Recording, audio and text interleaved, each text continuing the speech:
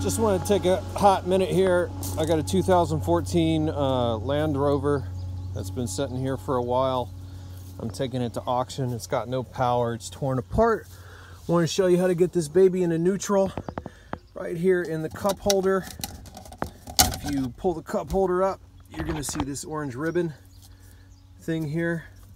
All you got to do is pop it up, and now you're in neutral. Pop it up and get it to lock into place, and you're good to go. And that's how you get this 2014 Land Rover into neutral. Have a good day, everybody.